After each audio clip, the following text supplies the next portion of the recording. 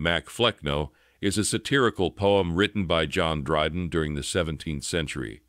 The poem utilizes a mock heroic style, adopting the grand language and structure of epic poetry to satirize a seemingly trivial subject, the selection of a successor in the realm of nonsense.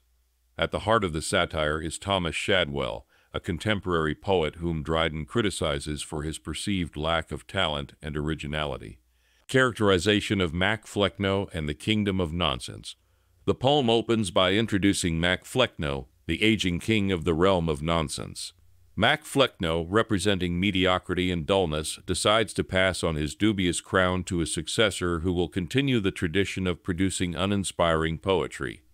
This kingdom of nonsense serves as an allegory for the state of poetry at the time, with Dryden personifying the decline in literary standards.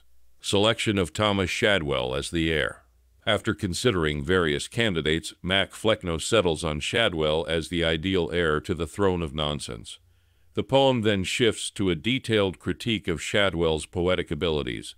Dryden employs humor and satire to ridicule Shadwell's works, emphasizing their lack of wit, creativity, and poetic skill.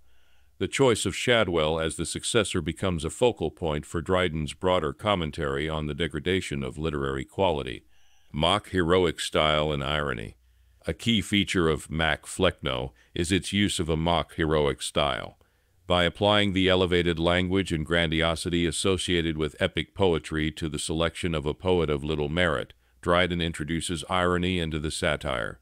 The stark contrast between the grandiose style and the unimpressive subject matter enhances the humorous and critical elements of the poem.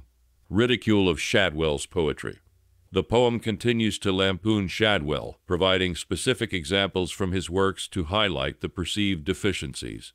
Shadwell's lack of originality, wit, and artistic depth are portrayed vividly, and Dryden's use of detailed criticism adds weight to the satire. The ridicule of Shadwell serves not only as a personal attack, but also as a commentary on the broader decline in poetic standards during the Restoration period.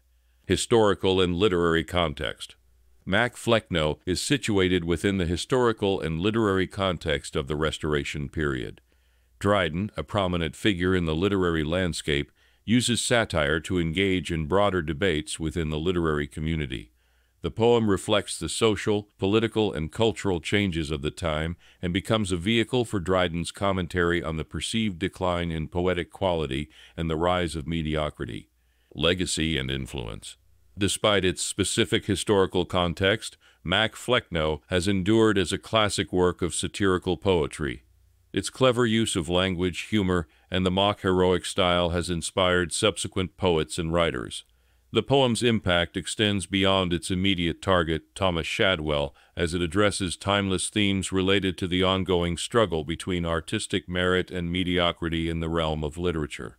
In conclusion, Mac Flecknoe is a multifaceted satirical masterpiece that combines humor, allegory, and a mock heroic style to deliver a scathing critique of contemporary poetry while also engaging with broader issues within the literary landscape of its time.